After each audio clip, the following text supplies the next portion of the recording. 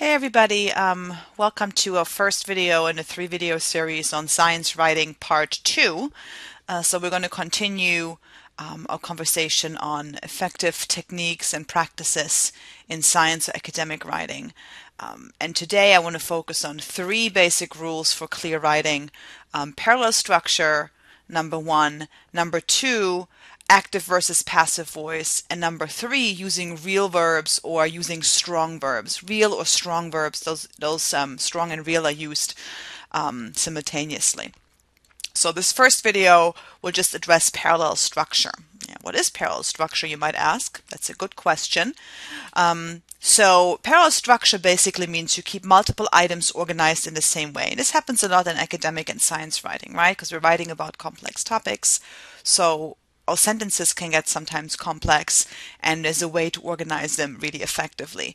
So the example here is, the committee found that the employee did not cause the accident, acted properly immediately after the accident, and reported the accident according to procedures. So that's our sentence we're looking at. And what is parallel structure here, what is following parallel structure, are the things highlighted in yellow. Did not cause, acted, reported. So this sentence tells us the committee found that this one employee did 3 things, right? It's a list of 3 things. Did not cause, acted, reported. So each action that the employee took uses the proper tense, uses a verb in the proper tense, in this case past tense. So the breaking of a parallel structure in this case would be something like that the employee did not cause the accident, acts properly, or inappropriate action. So not either a verb or a verb in the wrong tense. So we want to keep things parallel, and parallel structure, it helps your reader to follow complex ideas much more easily because they're structured in a similar way.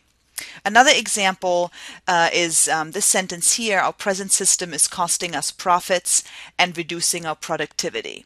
So is costing and reducing are structured in a parallel way.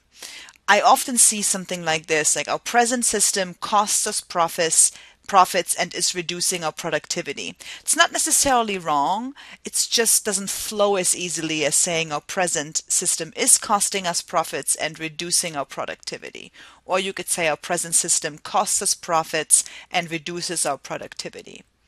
Parallel structured verbs in this case, but parallel structure can be other things as well, not just verbs.